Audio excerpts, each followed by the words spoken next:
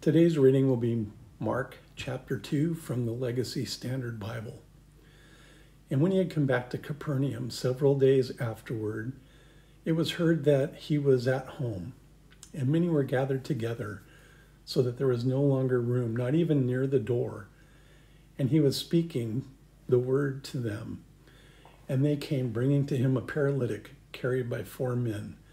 And being unable to bring him to Jesus because of the crowd, they removed the roof over where he was. And when they had dug an opening, they let down the mat where the paralytic was lying.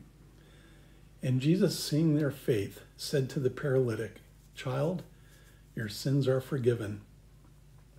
But some of the scribes were sitting there and reasoning in their hearts, "Why does this man speak that way? He is blaspheming. Who can forgive sins but God alone?" Immediately, Jesus, aware in his spirit that they were reasoning that way within themselves, said to them, "Why are you reasoning about these things in your hearts? Which is easier to say to the paralytic, 'Your sins are forgiven,' or to say, 'Get up and pick up your mat and walk'? But so that you may know that the Son of Man has authority on earth to forgive sins," he said to the paralytic, "I say to you, get up, pick up your mat, and go home."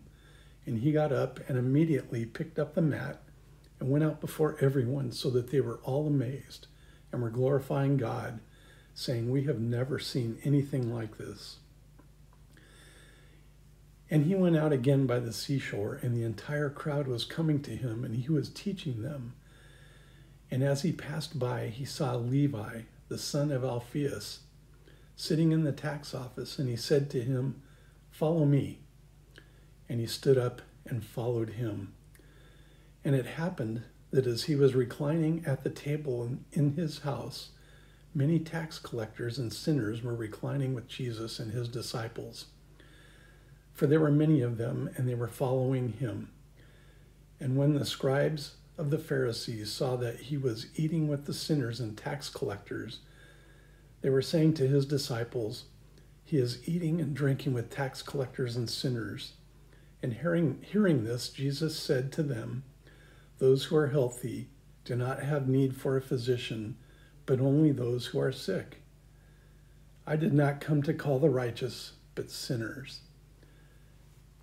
And John's disciples and the Pharisees were fasting, and they came and said to him, "Why do John's disciples and the disciples of the Pharisees fast, but your disciples do not fast?" And Jesus said to them, "Can the attendants of the bridegroom fast when the bridegroom is with them? So long as they have the bridegroom with them, they cannot fast. But the days will come when the bridegroom is taken away from them, and then they will fast in that day. No one sews a piece of unshrunk cloth on an old garment, otherwise that patch pulls away from it the new from the old, and a worse tear results. And no one puts new wine into old wineskins, otherwise the wine will burst the skins, and the wine is lost, and the skins as well. But one puts new wine into fresh wineskins." And it happened that he was passing through the grain fields on the Sabbath, and his disciples began to make their way along while picking the heads of grain.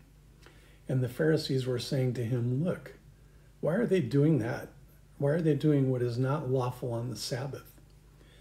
And he said to them, "Have you never read what David did when he was in need, and he and his companions became hungry? How he entered the house of God around the time of Abiathar, the high priest, and ate the consecrated bread, which is not lawful for anyone to eat except the priests, and he also gave it to those who were with him." And Jesus was saying to them, "The Sabbath was made for man, and not man for the Sabbath. Consequently, the Son of Man is Lord even of the Sabbath." That was Mark chapter 2 from the Legacy Standard Bible.